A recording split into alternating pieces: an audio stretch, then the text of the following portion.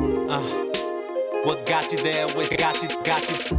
What got you there with Shonda Laney? Got you there with Shonda Laney. What got you there with Shonda Laney? Got you there with Shonda Laney. What got you there with Shonda Laney?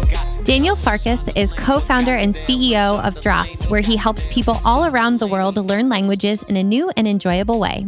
Following an epiphany that most of us are never actually taught how to learn, Daniel spent over a decade researching how to do it right. In 2015, Daniel and his co-founder Mark created a language game unlike anything you've ever tried. Drops is available on Apple and Android devices and has become the fastest growing language learning app in the world. On this episode, Daniel dives deep on meta earning, how Drops hires and develops their remote workers, and how you can develop your ability to learn. Each week, so many amazing podcasts come out. Unfortunately, we just don't have the time to listen to them all. That's why I love Podcast Notes. What Podcast Notes does is they write up some of the top podcasts and top episodes with their tips, takeaways, and quotes, so you get everything you need out of that episode without having to spend all that time listening. They also have an unbelievable weekly newsletter. And this weekly newsletter has the takeaways from the top business, health, and lifestyle podcasts. It's one of the few newsletters I subscribe to and certainly think you guys would love checking it out. So remember, it's podcastnotes.org, and also subscribe to that weekly newsletter they're putting out. Making change transpire. That's the mission behind the most amazing tasting protein bar brand taking the nutrition industry by storm. That brand, they're MCT Co, and they make the most delicious, keto-friendly, all-natural collagen protein bars. If you're obsessed with the quality of food going into your body like I am, then head out and pick up these amazing bars jammed with 10 grams of collagen protein. They only have 2 to 3 net carbs, no added sugar, and loaded with high-quality MCT oil for the healthy fats from coconuts.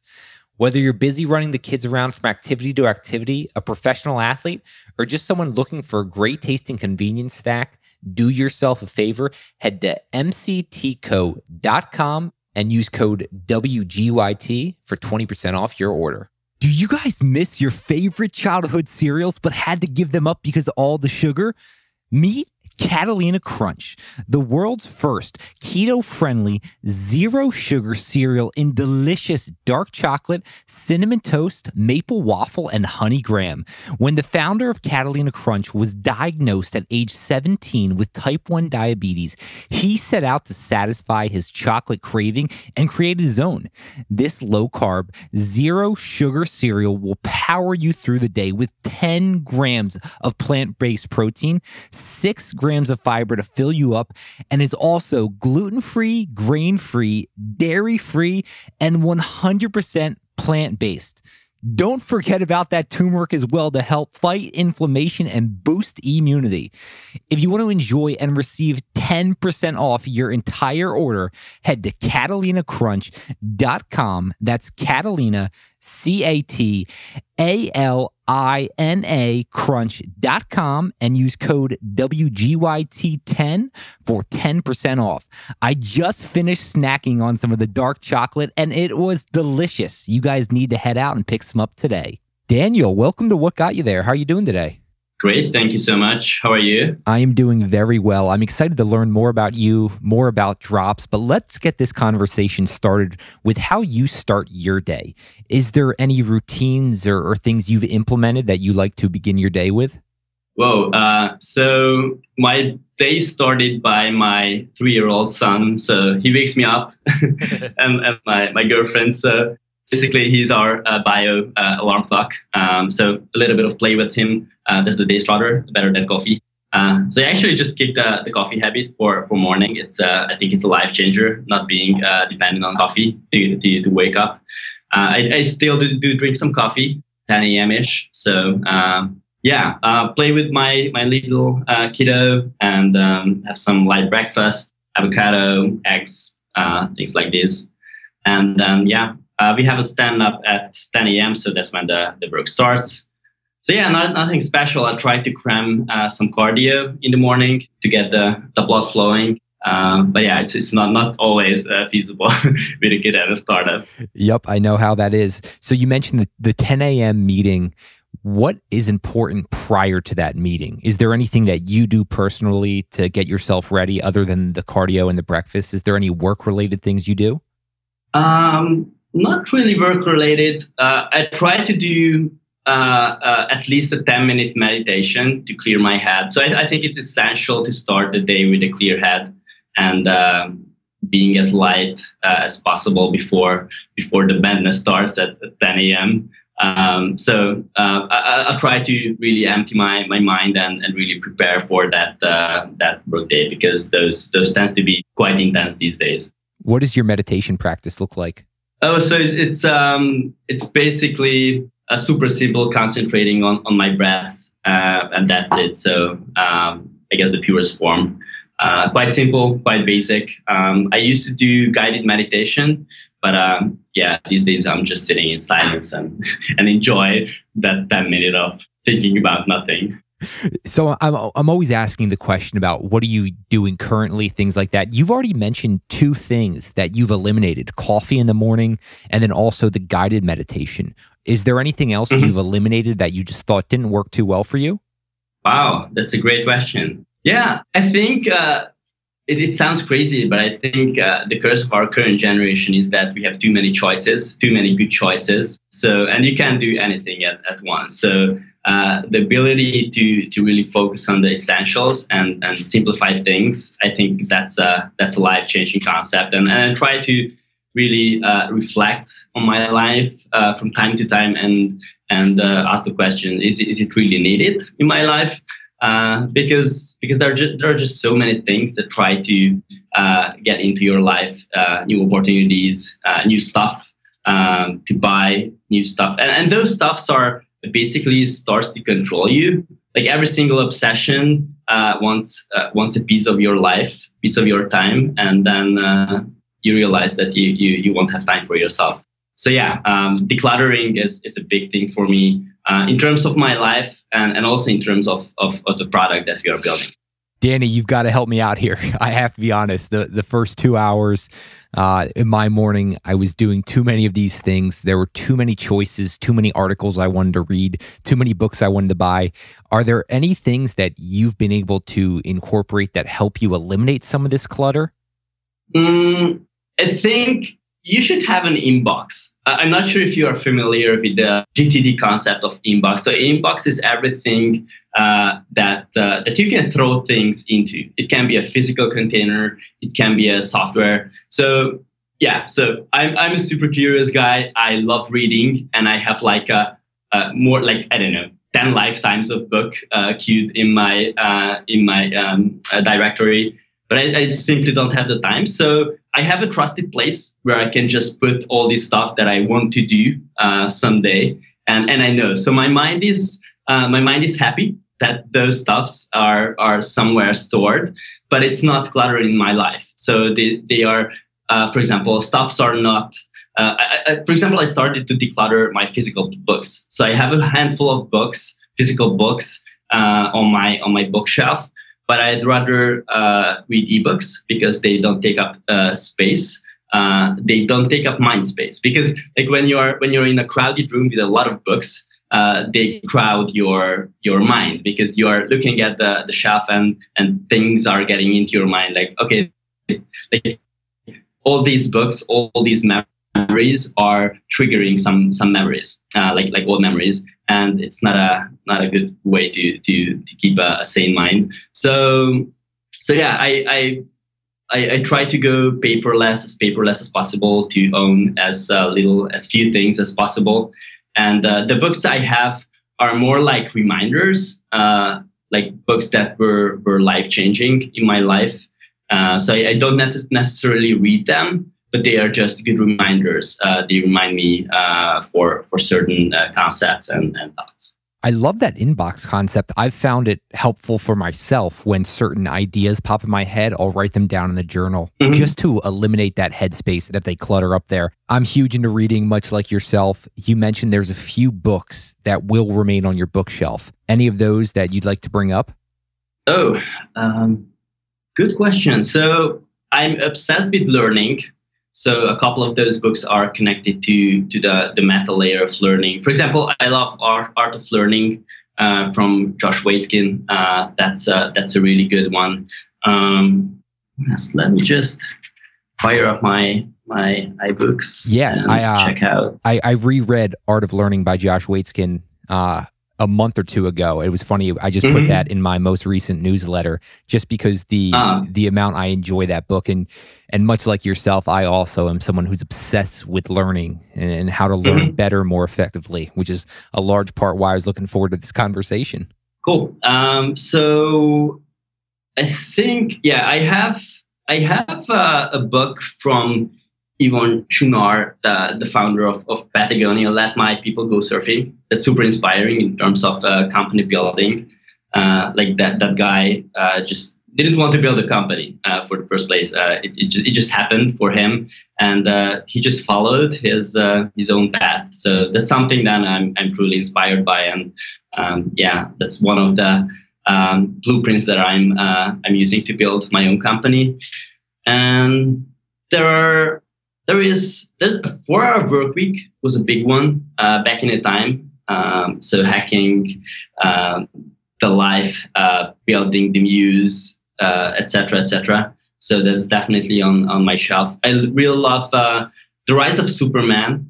I'm not sure if you've heard about that. It's basically flow hacking.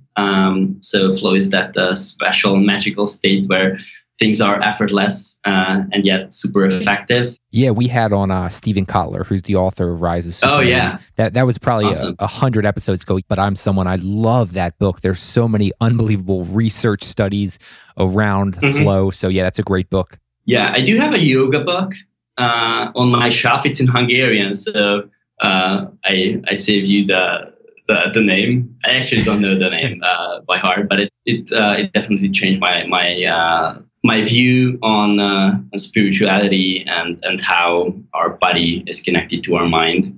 So these are a couple of life-changing ones. When you're reading these books, are you just reading them straight through? Do you take any notes? Is there anything that you do a little differently?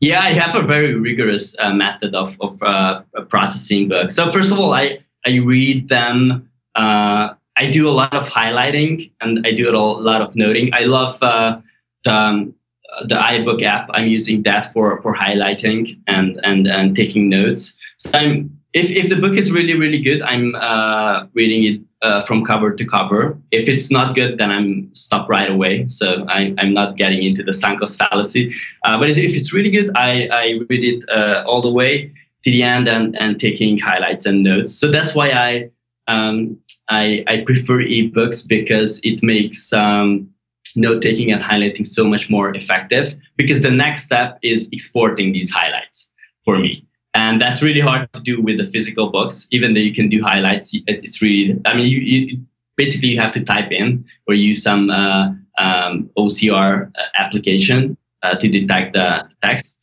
But with iBooks, I can just like literally 2 clicks, 4 clicks, and I can export my highlights and my notes. So that goes into Evernote. I'm going to have like a summary of my notes.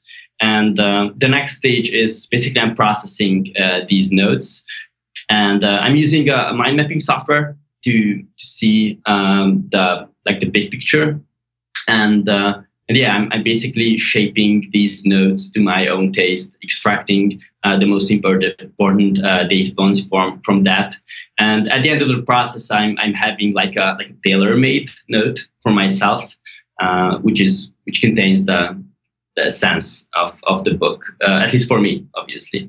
What's the mind mapping software you use? I'm using MindNote. I'm not sure if it's just for Mac or it's available for Windows as well, but I love the simplicity. So it's basically a perfect combination of beautiful user interface and it's quite powerful. So it contains exactly those features that I know, and it's beautiful. So, there are more powerful mind map software out there, but this is a golden middle. So MindNote. So you mentioned you basically at the end of this have your own tailor-made note. Is this something you go back to often, or is it just the whole process of putting this together helps you store this information in your head? Yeah, I would say both. So I think every single step of this process is really, really valuable and powerful. Even the one when you are processing these notes. But yeah, I'm going from time to time. I'm going back to these like the end result, the finished product, and I also go back to the book itself and just skim through the highlights in context. It's really important because you see the context itself, and sometimes I read the whole chapter because I want to get back to that part and dig a bit deeper. You mentioned you're a big highlighter. What book do you think you've highlighted the most? Whoa, that's a good question. Okay, I think I have the answer. So recently, I'm really interested in integral psychology, and Cam Wilber has a really good book. The title is A Brief History of Everything, and it's I don't know, 80% is highlights for me in that book. I haven't heard of this book, so now you've got me really intrigued. I'm gonna have to order this right when we get off here. Can you give me just even like a broad overview of what are some of the things that the book dives into? Oh Jesus! So it's really complex. It's not a light read. So prepare your body. It's basically this guy basically he wasn't satisfied with the Western psychological materialistic approach, and he wasn't satisfied with the Eastern spiritual approach of deciphering life, so to say. So basically, what he did, he studied he's a genius, and he studied everything. He dug deep into spirituality, all kinds of spiritual schools, Buddhism, Hinduism, Christianity, Islam, etc., and also the Western schools of psychology. So basically what he did, he tried to fuse these two different aspects and create like a unified theory. And that's basically the group. This book is the blueprint of that philosophy, and according to his peers and his fans, this is the probably the masterpiece of his works. He wrote a couple of books, a couple dozen. So he's a really fruitful writer. But this is the best, I guess. You definitely have me intrigued. I love reading books that open my mind to new ways of thinking and different things I just haven't come across. So I'll certainly have to try that one out. You did mention a few minutes ago your love and fascination around meta learning. For the people who are unfamiliar with that, can you just describe what meta learning is?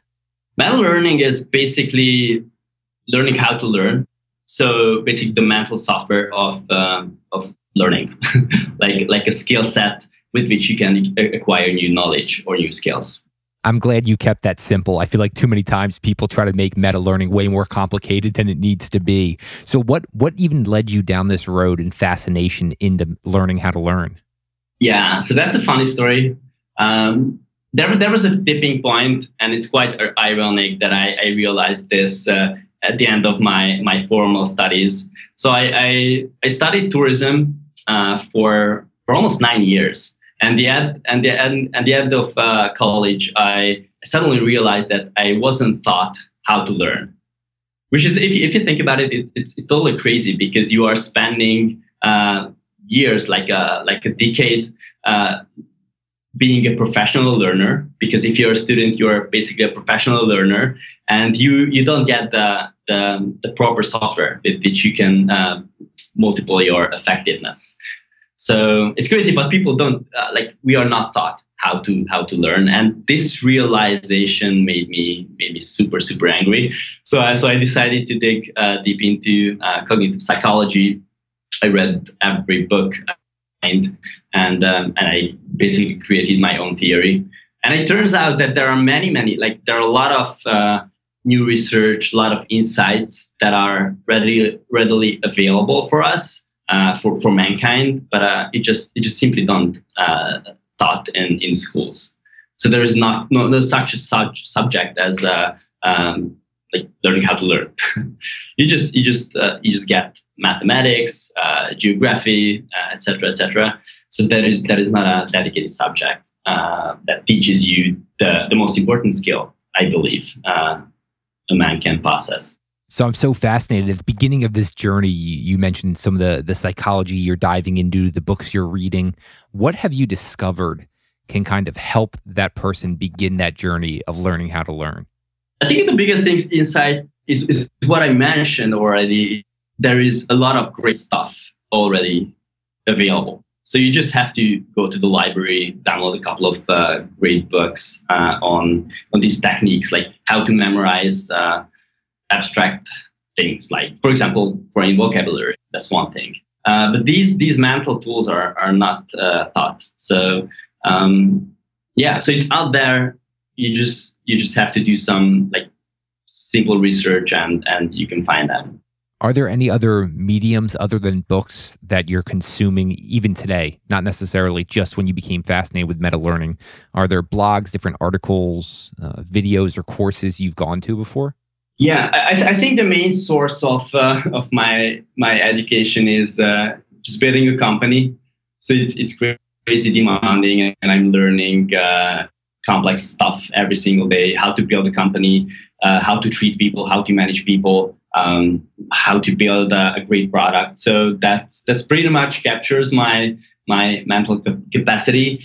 But other than that, I listen to podcasts. So I'm riding to work by bicycle, and it's a good 15 kilometers ride. So I can listen to a 45-minute podcast and while cycling. So yeah, books and podcasts these days. Yeah, well, the hands-on approach of building a business, I'm sure there's no better way to learn the ins and outs of that. So let's talk about your business. Your business is Drops. I would love for you just to give a high-level overview of what Drops is, what you guys are creating over there. Mm-hmm. Cool. So Drops is a visual word puzzle, basically, that teaches languages. You're using visual association and proven tricks of memory champions. And we are focusing, that's probably our main differentiator, that we are only focusing on vocabulary, teaching core vocabulary. And so this is a mobile app available for iOS and Android as well. And it's been named App of the Year by Google in 2018, so this December. And the other big differentiator is that it is a game from the ground up. So you probably heard about Duolingo and all these language courses, which seem to be a game, but they are really a gamified language course. And the thing is that Drops is a game from the ground up. If you start playing, you immediately realize that this is something different.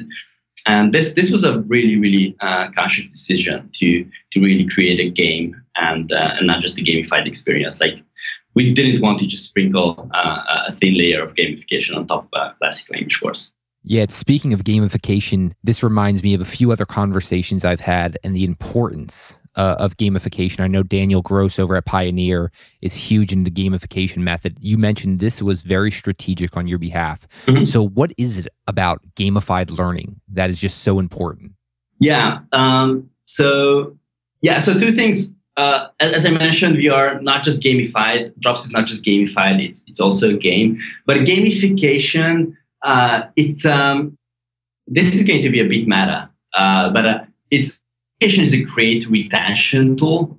So by gamifying a potentially boring activity, you can basically sugarcoat that activity, which is traditionally boring, like, for example, vocabulary learning. And it makes it feels like a game. So there's a challenge, like a meta game that you're playing, collecting points, collecting badges, competing with your mates. So it's a great way. And to be honest, no matter how effective the method that a certain app is using, if people are not using it on a daily basis, it doesn't really matter, right?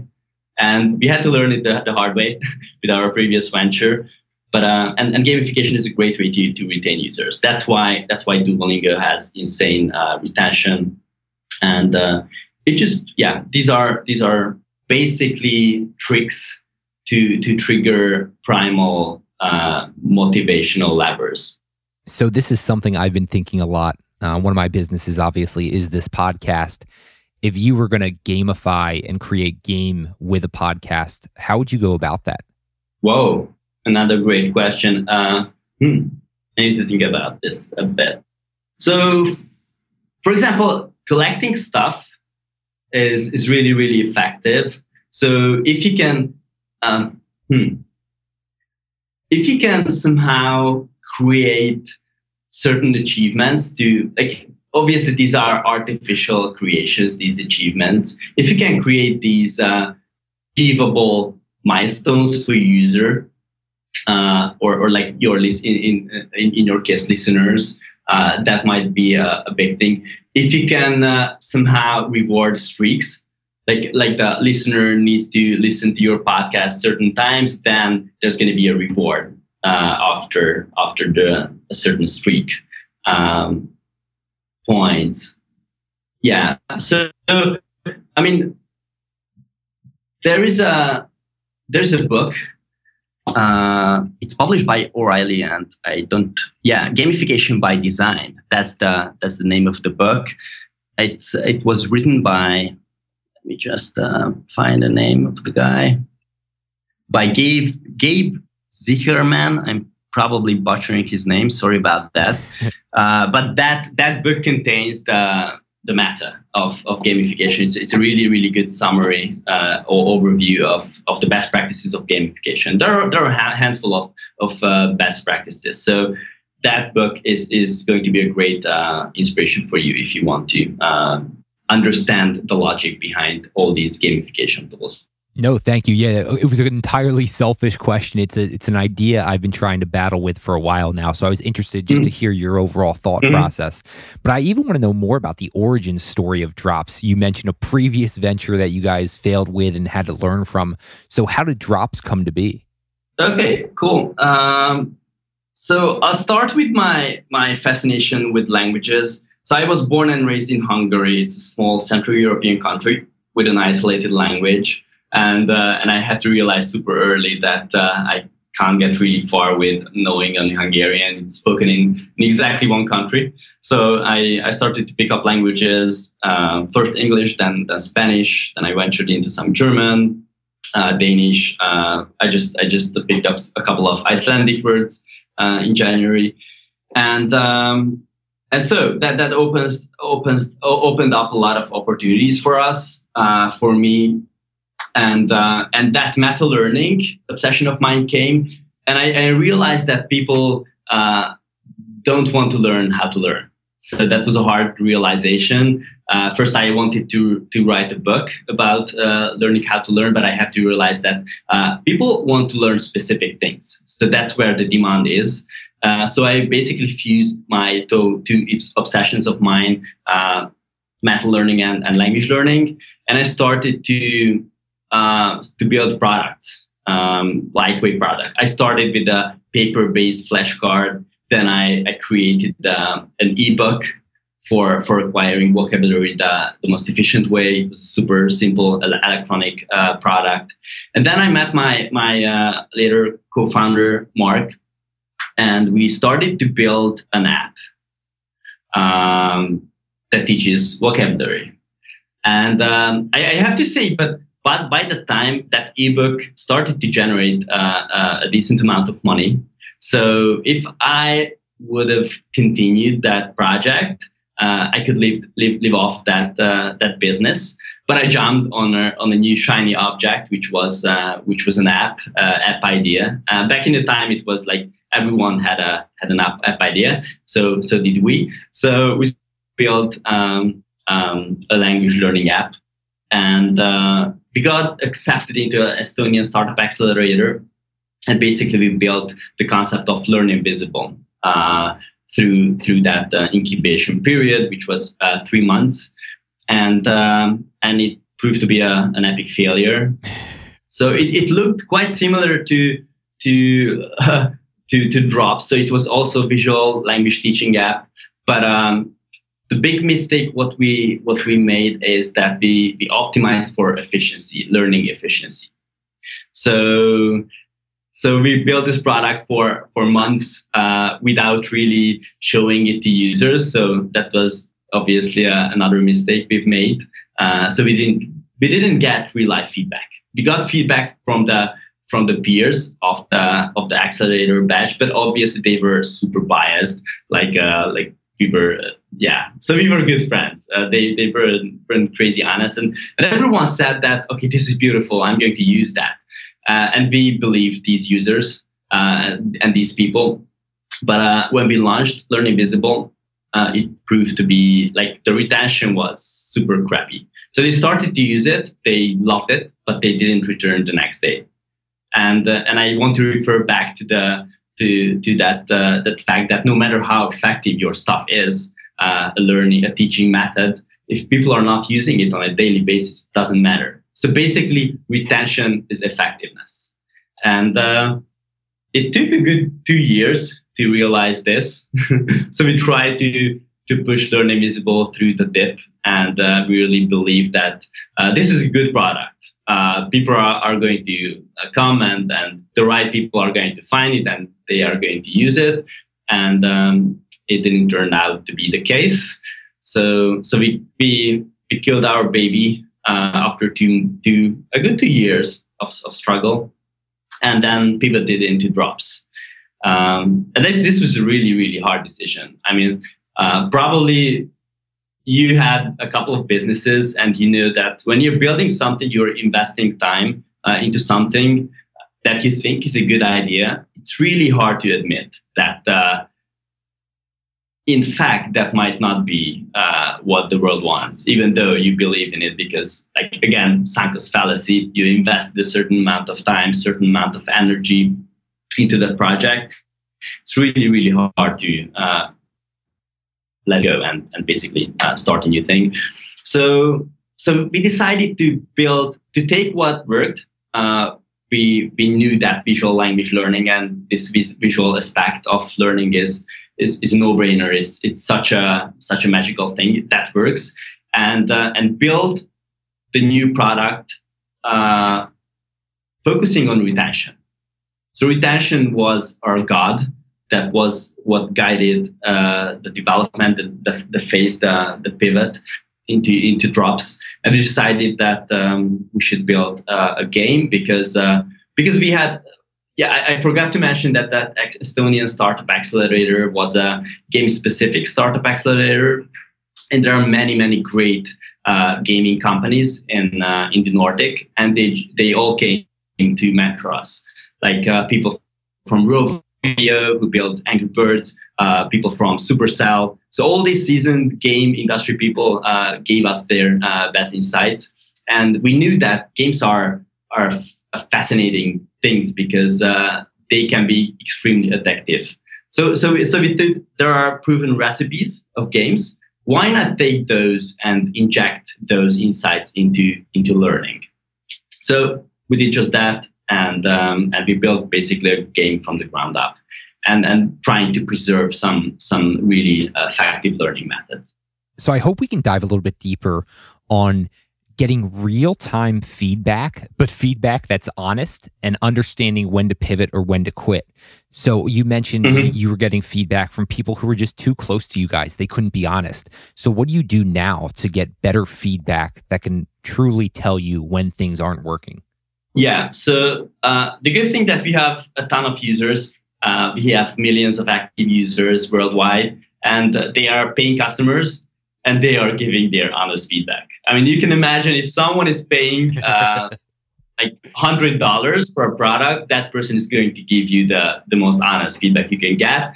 So we have a lot of reviews in the App Store, like 200,000 or something like that, which is crazy. And we also have a world-class support team. They are fabulous, extracting these feedbacks from real-world users. For testing new features, we are using a service called UserBob. So basically, you can buy testers, like unbiased people who you are paying them, and you can see their reaction. So you're giving them a short brief. What should they look for in the app? and basically they are recording themselves, like their facial expressions, even like their facial expressions tell a lot. And also you can see their hands, what are they doing, what are they tapping on. So that's one really good tool that is super unbiased, and we can test new features and new ideas really, really quickly. You've got to love where technology has taken us, that you now have access to those millions of people who will become your testers and give you that great type of feedback. Anything else you do to generate these feedback loops? Good question. Other than that, yeah, we also do classic user testing, like just walking to a random person and like inviting them for a coffee in exchange for an onboarding session. So we also do that.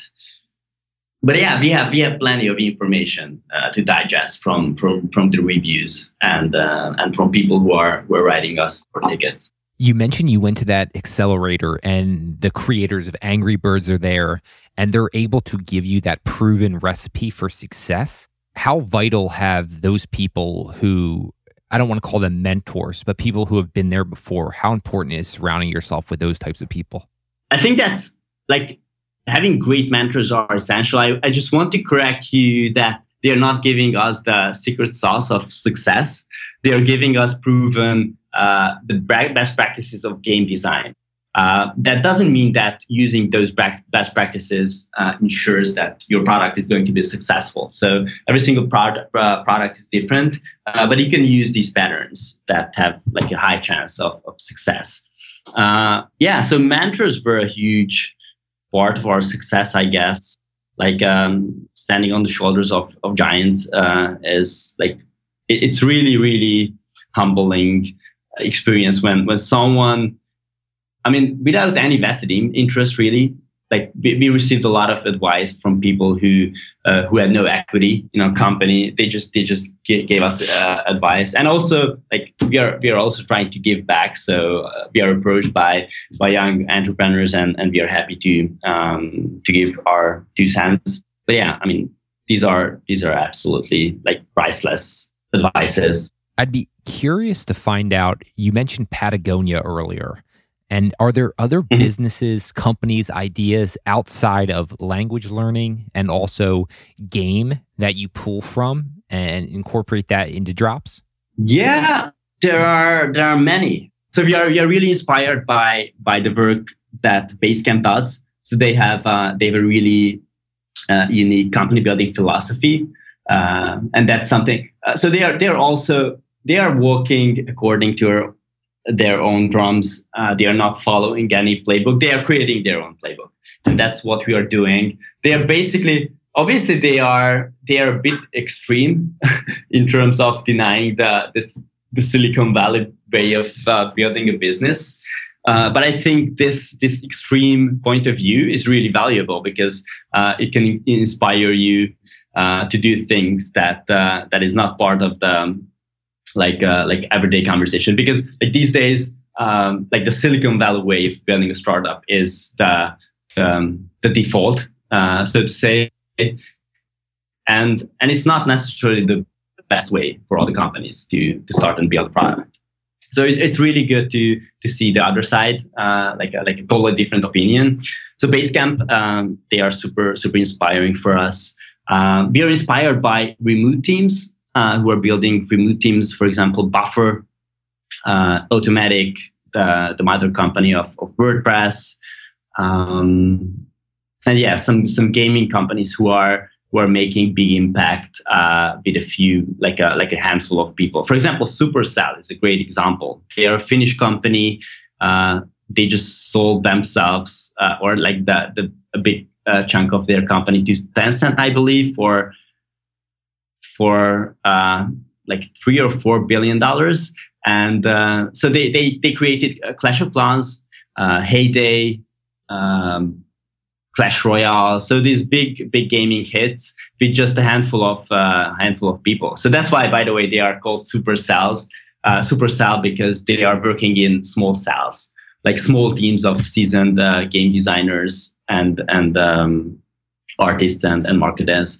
So we are really, really inspired by them, that small team can achieve like huge things. Something I appreciate about what you guys do is you don't just go by traditional norms. And you mentioned what they're doing at Basecamp. And for listeners more interested in that, you can go to episode 100 with David Heinemeier Hansen, and we dive deep onto some of their philosophies and processes. But I'm also wondering, what type of ideas and big idea thinking do you guys do? I guess I'm more interested in when you're planning next steps for the business and you're thinking of some of these ideas. What is that process like inside of Drops? So we have a good idea where we are. What's the end goal for us? So the end goal for us is to be the ultimate vocabulary teaching app. And I think that what we are doing differently probably than most companies or most competitors is that we don't care about competitors. So we are not looking at any of the language learning apps, what they are doing, what new features did they come up with.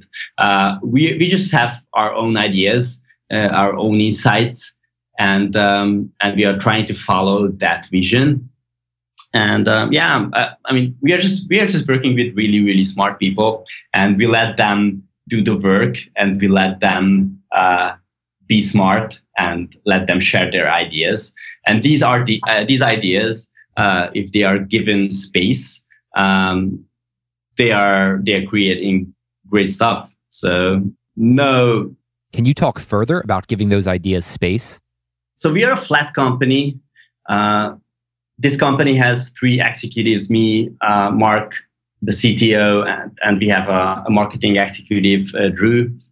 But we are basically a flat company. So every single team member is a domain owner, and the decision making process is really, really democratic.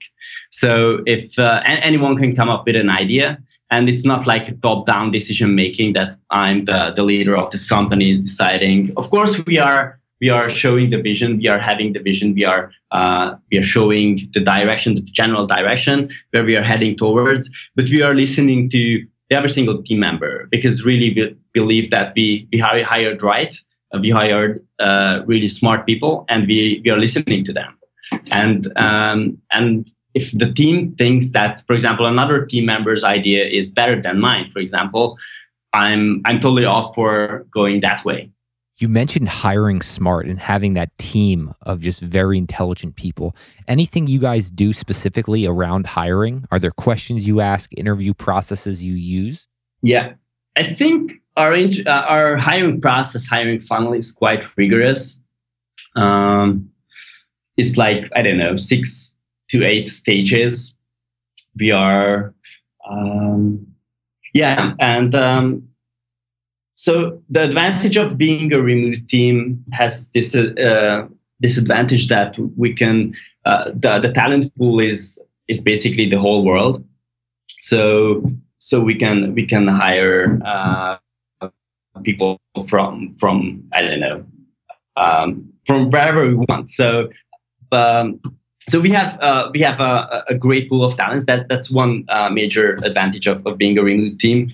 So sourcing is not that difficult, and also we can optimize for like geo arbitrage. Like obviously in certain countries salaries are not that high as in Silicon Valley as well.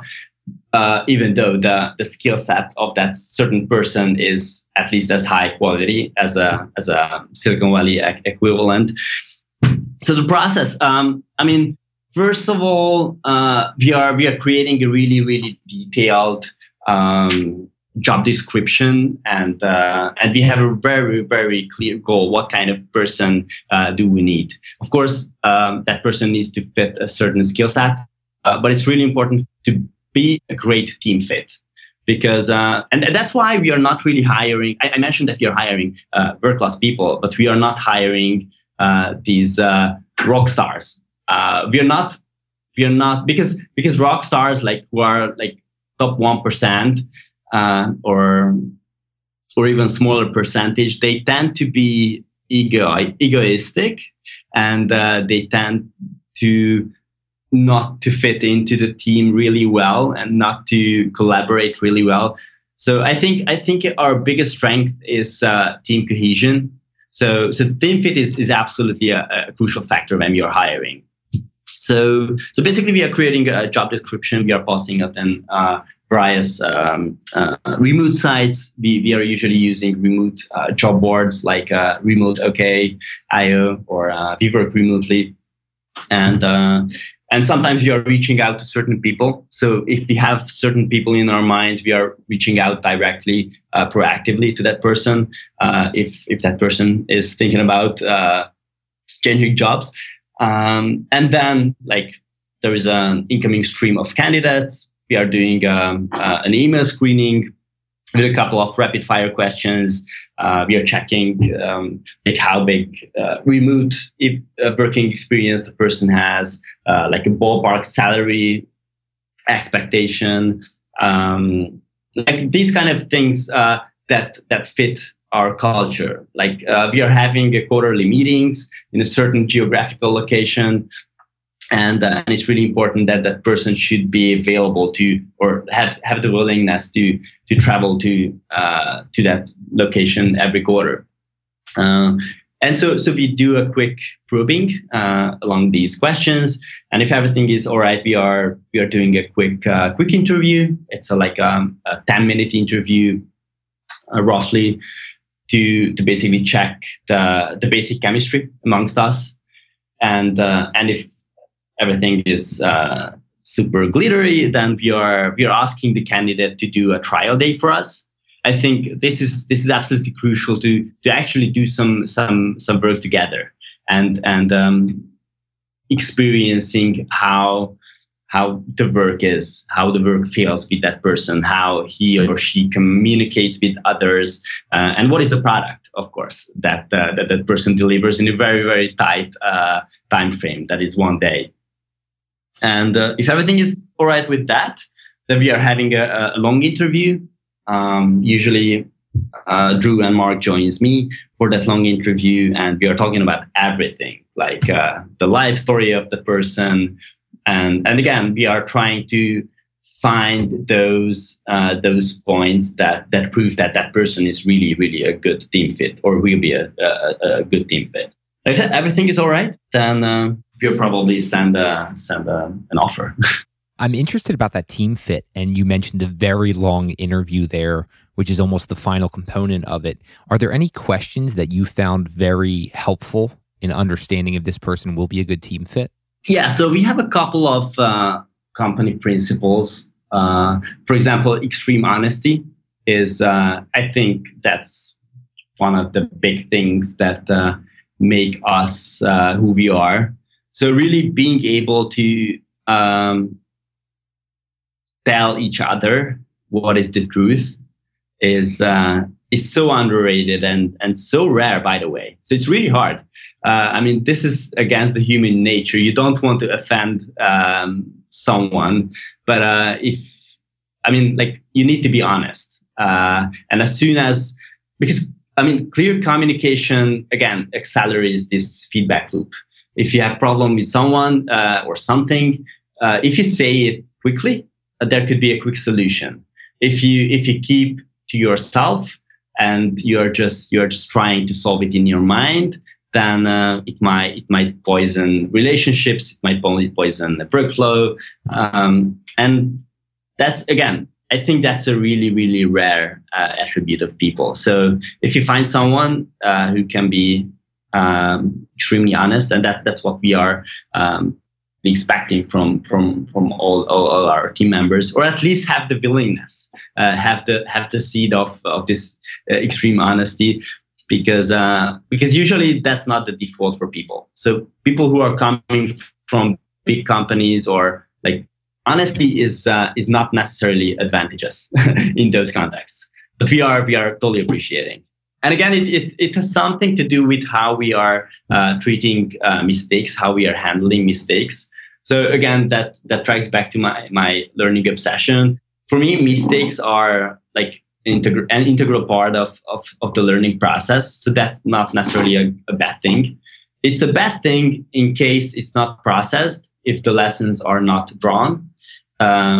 but it's a wonderful. This is an experiment, right? Like a failed experiment from which you can extract data and you can build into your playbook and improve. But you need honesty to admit these mistakes, and this is super hard.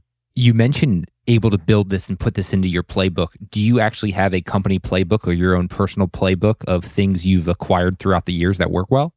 Yeah, so we have a very informal document we can call like a company culture document, and we are constantly iterating on that. It's available for all the team members.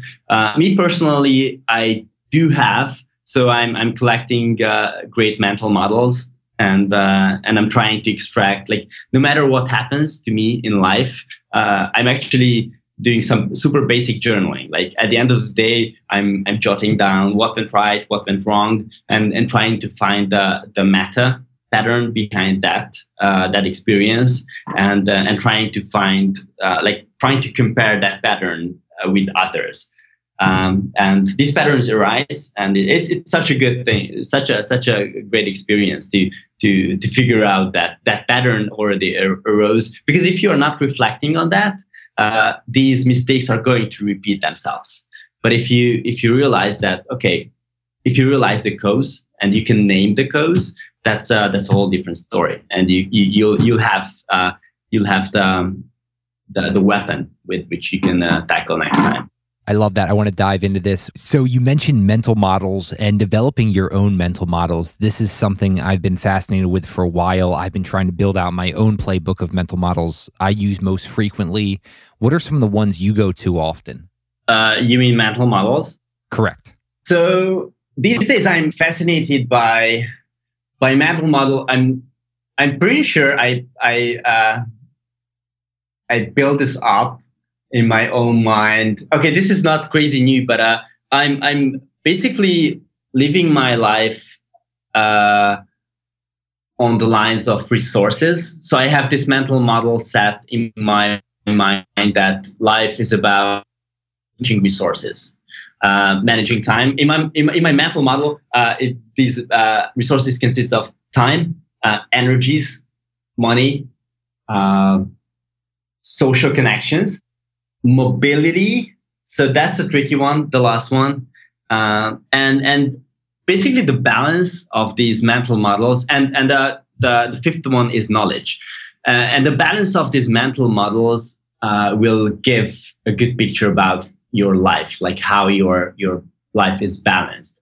And if the level of these resources go below a certain level, like something is going to feel bad, no matter how the rest of the resources perform, right? Like no matter if you have the money, you have the social connections, you have the knowledge, if your health, your energies are lower than it should be, then you will feel bad. No matter if you're super healthy, you have the knowledge, you have the right people in your life. If you have no money, you're going to struggle, and so on and so forth. So I really reflect on these resources, like how my resources levels are at any given time. And if something is off balance, then I'll try to focus on that and just bring it to the right level.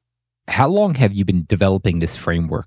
Whoa! So it's an ongoing process. So I'm gradually developing it, and yeah, it's a work in progress. But I think I started this 4 years ago, roughly, and yeah, by this time it became quite a complex mental model.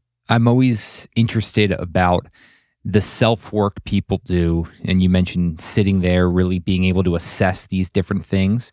How do you give yourself the time to do that? Is it just when new ideas pop in your head, you sit down and start journaling, or do you actually schedule time to fit this into your day?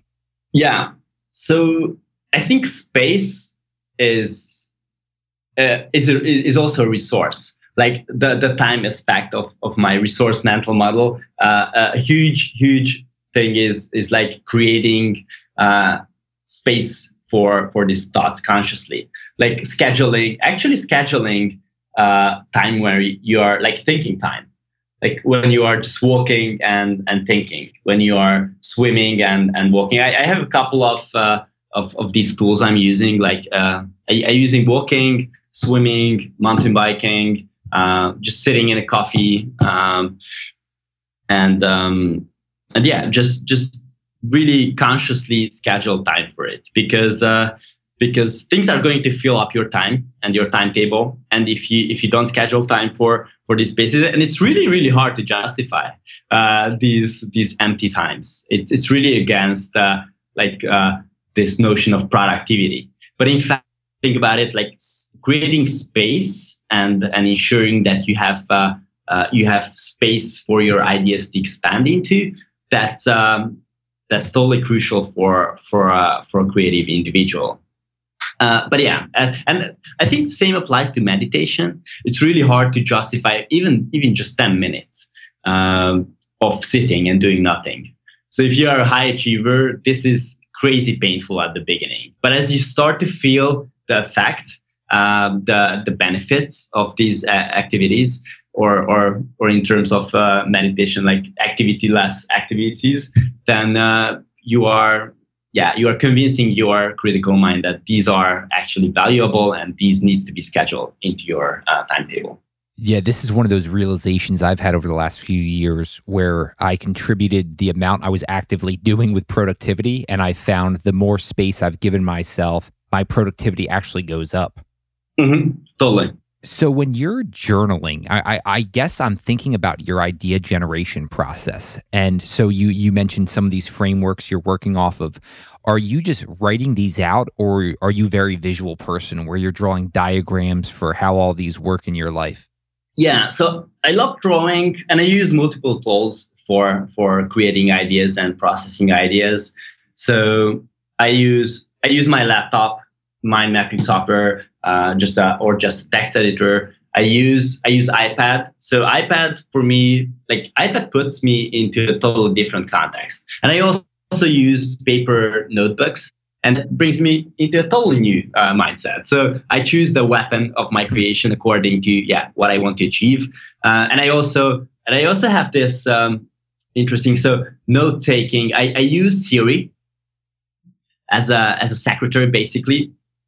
Sometimes I just hop on my mountain bike, go to the woods, and I have my AirPods in my ear, my iPad in my backpack, and I can dictate. Like if there's a command to Siri, you say note, you wait a second, and then say what you want to be noted, and it's gonna wait for you amongst the notes.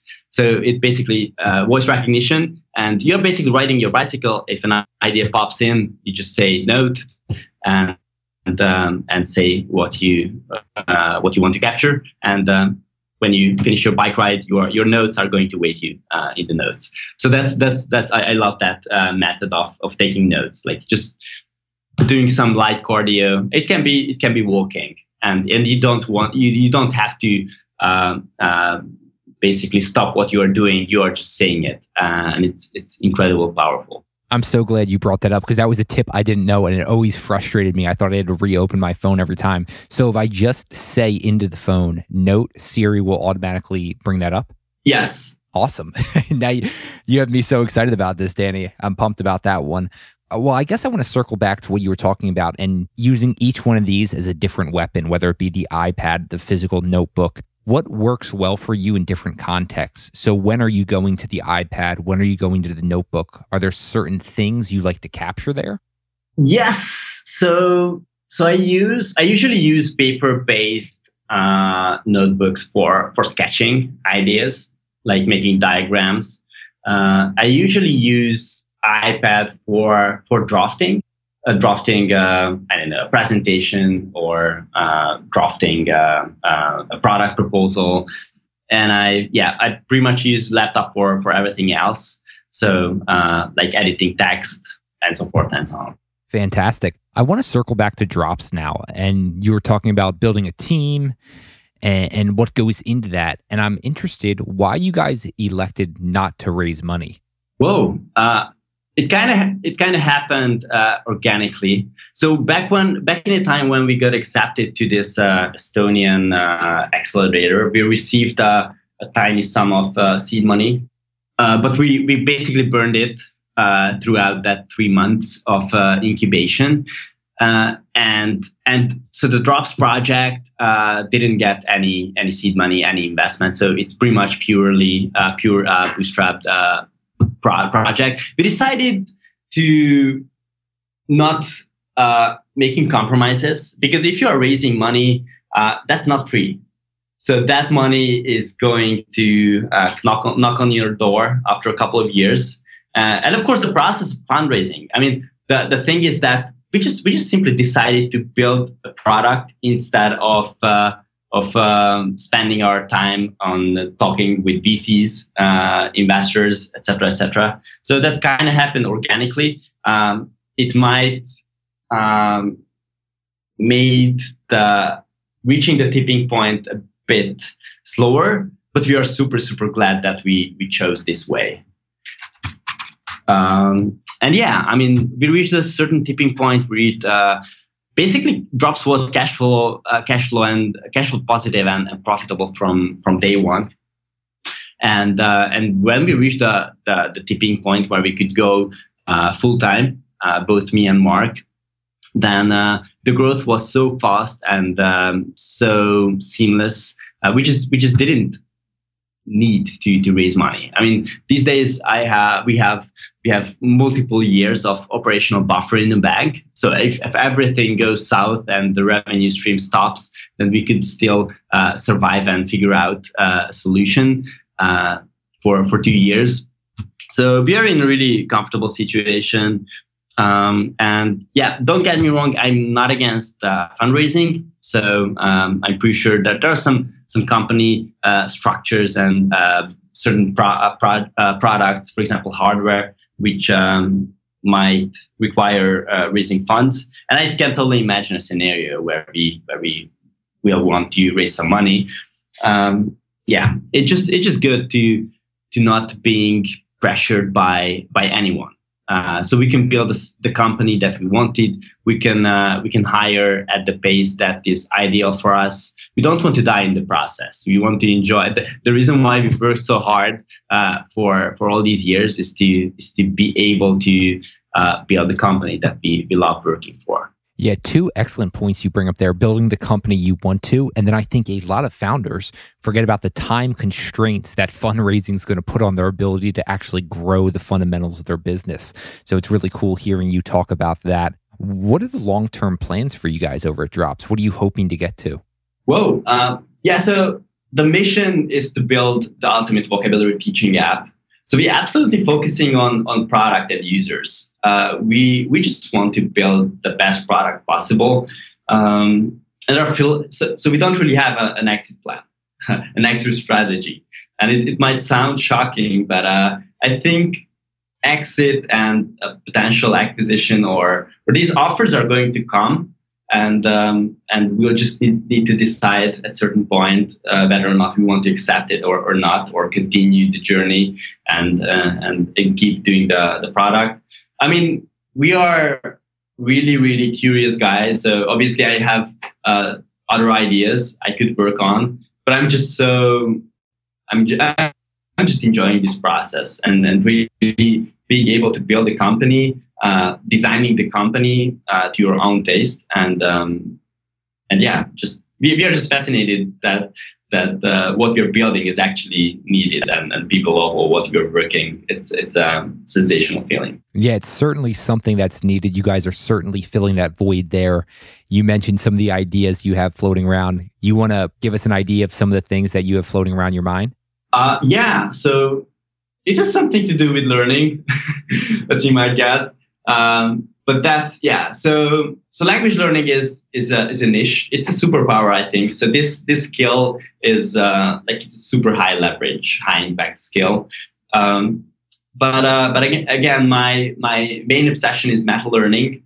So that new idea might do something to do with that. It's a more grandiose idea, but it's really so it's really early times. I'm pretty sure I'm going to be captured by Drops for the next 3 years. So I'm 100% dedicated to Drops right now, and until we are reaching that goal of becoming the ultimate vocabulary teaching tool, I think I'm pretty much covered. So by the way, one of the big lessons of my previous entrepreneurial journey and failures is that there are so many options, so many shiny objects you can jump on. It's so valuable to stick to something that works and build it consistently for years, for months, and not jumping to the next big thing. I think this is something I had to learn as I grew older, that this is absolutely essential for long-lasting success. I can never hear that enough. It's something I always have to remind myself of, to focus and stick to those few key things. You mentioned meta-learning a lot throughout this conversation. Besides yourself, who do you think might be the most wickedly talented meta-learner?